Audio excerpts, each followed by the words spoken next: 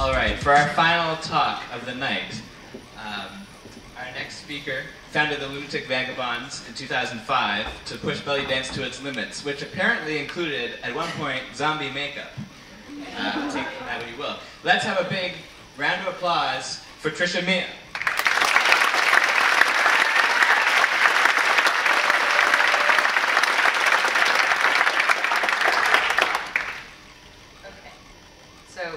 I think that's working, yes? Yeah. Good, excellent. So hopefully it doesn't fall down my pants. And here we go. Whoa.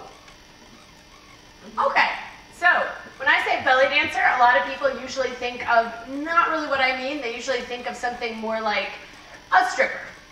Let's just be honest, okay? And so what I'm here to talk about tonight is how that's really not the case. Up there you can see there's Little Egypt. She did the Hoochie Coochie at the World's Fair in Chicago.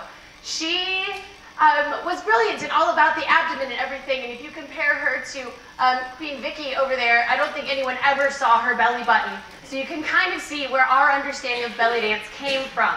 But belly dance is not about titillating. It's not just about, well, yes, we are usually very sexy, and yes, we do wear fantastic costumes, really.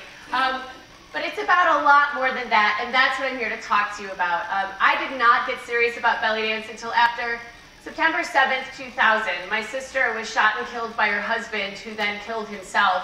And over the next 2 years, I kind of came to a new understanding of things, that you have to make your life the way you want it to be. You cannot wait around.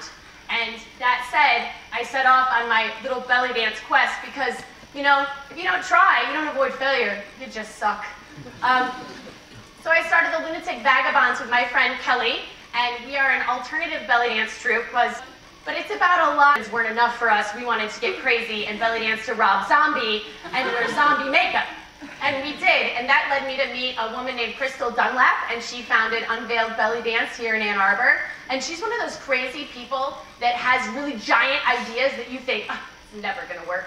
And then it works, right? So she said, let's have a 2-hour-long belly dance show. It's like a ballet that has a theme, and let's call it Elemental. And we were all like, oh, okay. And we did, and we learned that, by the way, white silk, kind of see-through, fire, very hot, but that we really kicked ass. To deciding, you know what, if the Vagabonds want to perform more, if I want more cool shows, let's just have our own. So we started hosting the Vagabond Variety Show, and we've had 4 ones of that. And then we decided, you know, belly dance conventions are around the United States, and here in Detroit, a lot of people can't afford to go to them, and we have some awesome talent, so heck with it. We'll have our own convention. So Detroit Belly Dance and I teamed up, and we host Detroit Rocks here in Ann Arbor. This is our 3rd year this year. Belly dance is an art. It has a lot of variety today. We even have our own American brand of belly dance. It's called American Tribal Style. And you can do anything. You can wear sparkly bits. You can do your hair funky, you can do whatever you want. Belly dance has a place for everybody to be an artist. It's based on folkloric culture, which embraced everyone. And when I say folkloric culture, I mean dances from North Africa, from the Rajasthanis in India, from Romani culture, from lots of places. It also has the added benefit of you get to join a community of the craziest, most fun people I could imagine. And in this way, I regained many sisters where I did lose one.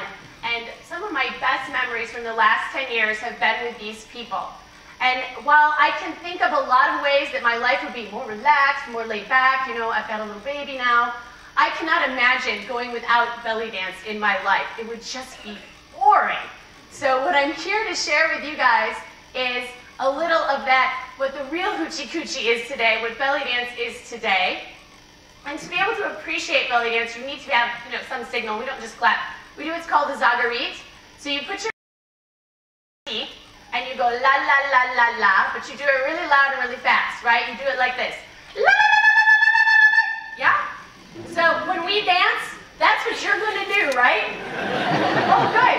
We're gonna dance to a rhythm called the belly. It's played on the doumbek or the tabla. This is my friend Rob here, and he's gonna play the Arabic hand drum, the doumbek, for us. And the belly rhythm, if you want to, oh, and I have backup dancers too, because, you know, that's how we roll. The belly goes like this. Doom, doom, tek-a-tek, doom, tek-a-tek.